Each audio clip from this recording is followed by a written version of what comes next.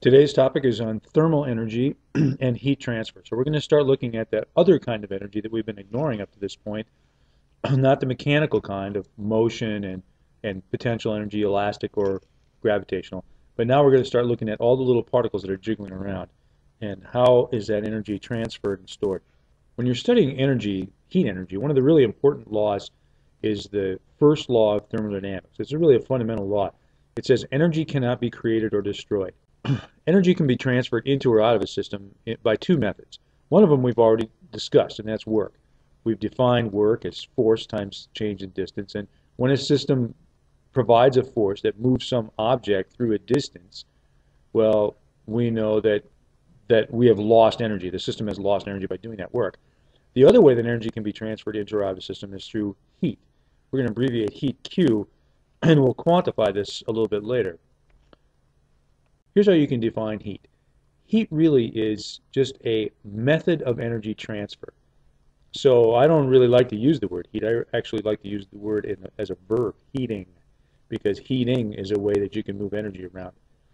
Heat is the quantity of energy that's done through heating or transferred through heating. And heat energy is transferred due to a difference in temperature. It has nothing to do with force and distance. It's just due to a difference in temperature. So if I have an object here and another object here, and this object has a high temperature and this object has a low temperature, energy is going to be transferred from one to the other. And the amount of energy that gets transferred, well, that's what we call heat.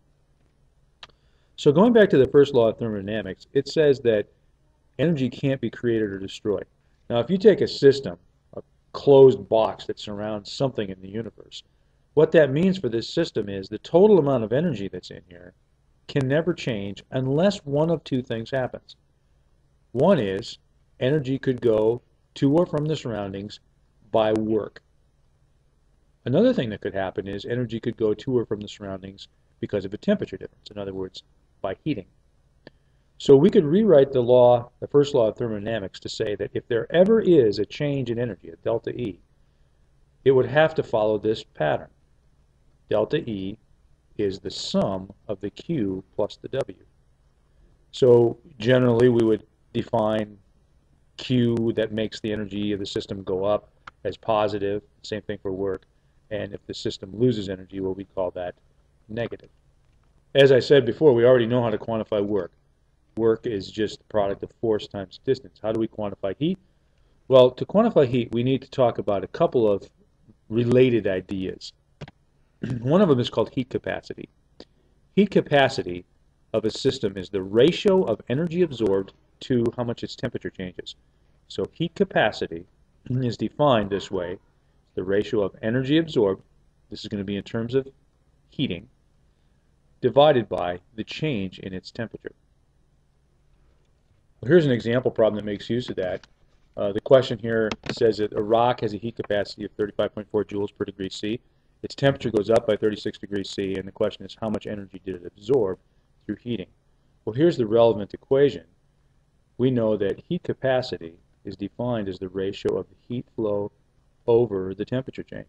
So if we're trying to find Q, that's what we're looking for here, we'll multiply delta T by both sides to solve for it. So Q is heat capacity times delta T. Well, our heat capacity is 35.4 joules per degree C. We're multiplying that by our temperature change, which is 36 degrees C. You can see the degrees C are going to drop out, and then that'll give us joules per energy unit. Numerically, the answer is 1,270 joules.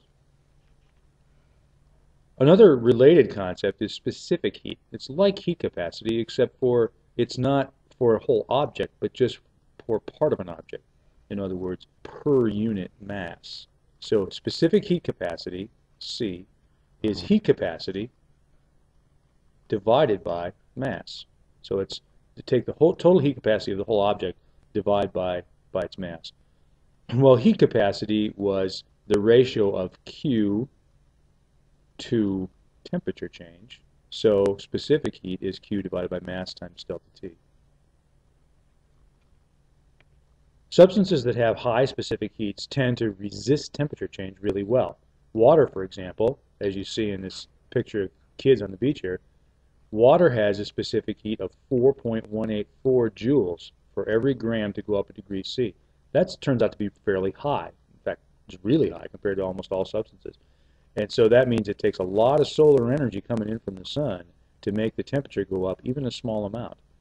Well, that regulates the surrounding temperature, and so people like to vacation or live around large bodies of water like the Pacific Ocean in this picture.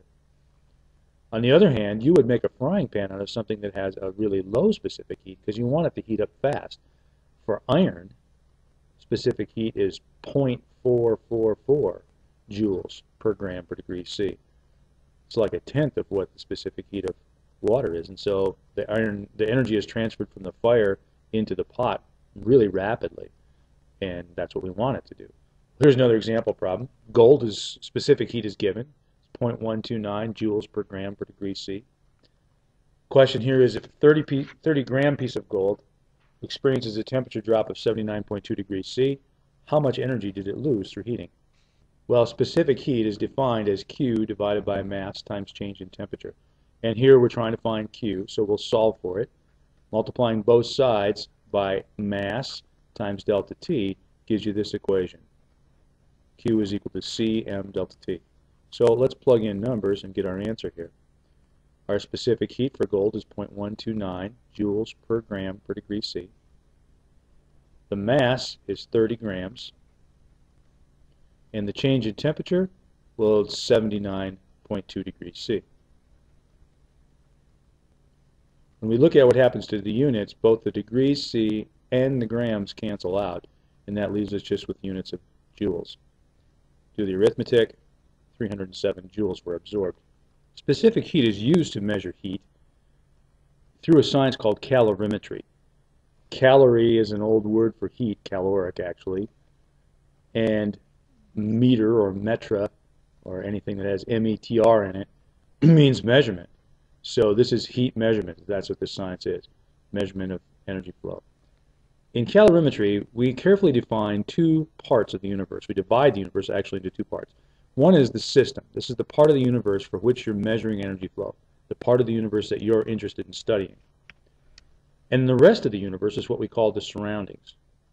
Now, the rest of the universe is a pretty big space, and so you can't really get a handle on what's going on in the whole universe. So most of the time what we do is work quickly, and we use insulation to restrict the universe to a manageable size for the purposes of our experiments. The device that we get when we do that is called a calorimeter, a heat measurer. And this is the basic idea behind a calorimeter. There are all kinds of them, but the schematic for all of them actually kind of looks like this. You take a space and you insulate it really well. You could do this with like foam or something like that, or a vacuum bottle would do a good job. So that heat flow is sort of restricted. Not totally, not fully, but if you're working fast enough, you can ignore the amount of heat that will make it through that heavy insulation. And then you have your system inside here, whatever your system is. It could be a chemical reaction, it could be an object, whatever. And then energy is going to flow out of that system or into that system, depending on what kind of a system it is. If it's cold, energy will go into it. If it's hot, energy will come out of it. But where does it come from? Well, this is the key. Inside here, you put water or oil or something else whose specific heat you know very well. And then you can, because you know how much energy goes into something whose specific heat you understand, because Q is equal to specific heat times mass times delta T, well, since the energy can't come from the surroundings, the only place it can come from is the system. So that allows you to measure how much energy came into or out of the system. And so you have to be able to measure temperature, so there's typically a thermometer in here, and you will weigh the water bath inside there, and you'll also probably weigh something about the system too. And you have to know the specific heat for water or oil or whatever's in there. That's essential. How this works is through a process called the law of heat transfer. This is what makes this possible. The law of heat transfer says that Q for the system has to be equal to and opposite Q for the surroundings. That has to be the case. And that's because there's no place else for energy to come from if you have this well-insulated boundary. Now, if you just get rid of the well-insulated boundary and just imagine the surroundings to be the whole rest of the universe, then you don't have to worry about insulation or anything. This is definitely true. If a system loses energy, since energy can't be created or destroyed, it had to have gone into the surroundings. Here's an example problem. We've got a calorimeter. It's made of iron. The iron has a mass of 150 grams. It has 300 grams of water in it. The temperature of the calorimeter and the water is 20 degrees C. A 450 gram piece of metal that's at 100 degrees C is added, and the temperature goes up to 30 degrees C. What's the specific heat of the metal? Let's draw a little picture of what we have going on here. We've got this iron calorimeter, so it's basically this tub made of iron, and we're going to assume that it's well insulated so that there can't be any heat flow from the inside, from the outside. And then inside is some water. And then inside that is going to be your system, which happens to be this piece of metal. And energy is going to flow from the piece of metal out, because the piece of metal is at a higher temperature, until they both reach the same temperature. Now here's the data. The water has a mass of 300 grams, and it's got a starting temperature, an initial temperature of 20 degrees C, and its final temperature is the final temperature of everything here, which is 30 degrees C. The iron, we also have data about that. The iron weighs 150 grams. Its initial temperature is the same as that of the water, 20 degrees C, and its final temperature is also 30 degrees C. Here's what we know about the metal. We know its mass. It's a 450 gram piece of metal, and its initial temperature we know is 100 degrees C. Its final temperature, well, it's the same as everything, 30 degrees C. Now here's how we can use the law of heat transfer to figure this out. The Q for the system, the energy lost by the piece of metal, has to be equal and opposite to the Q for the surroundings. And the surroundings here happen to be the water and the iron that the calorimeter is made of. So let's set that up a little bit different way. We know that Q is equal to C times M times delta T. So let's do that for the system first. C of the metal times mass of the metal times the temperature change for the metal has to be equal to, now here's where the surroundings come in. The surroundings include water, so specific heat of, I'm going to use W for water, mass of water times the change in temperature for the water. But also included is the iron. So specific heat of iron times mass of iron times delta T for iron. Have to get it all included in there. Well, what we're trying to find here is the specific heat of the metal. That's what we're looking for. So we can solve this equation for that by just dividing both sides by mass of metal times change in temperature of metal. So C for the metal is going to be minus C for water times mass of water times delta T for water plus C for iron, mass of iron, delta T of iron, all divided by mass of the metal times the change in temperature for the metal. So now we can put some information in here and solve this. Well, the C for water is 4.184 joules per gram per degree C. The mass of the water, it said it was 300 grams. The temperature change for the water, well, it started at 20 and it went up to 30, so that's a 10 degrees C change. Iron, 0.444 joules per gram per degree C. Mass of iron, it was 150 grams. The temperature change for iron is the same as that for the water. The mass of the piece of metal, 450 grams. And the temperature change, well, it started at 100, went down to 30, so that represents a 70 degrees C change. Grams cancel out, so do degrees C, so it's going to be joules plus joules. And then down here we have grams times degrees C. So the specific heat for our metal is going to end up having units of joules per gram per degree C. Now, do the number crunching, and here's what you come up with, 0.420 joules per gram per degree C. It's a number that's reasonable. It's sort of close to what iron's is, actually. It seems like it could be a metal.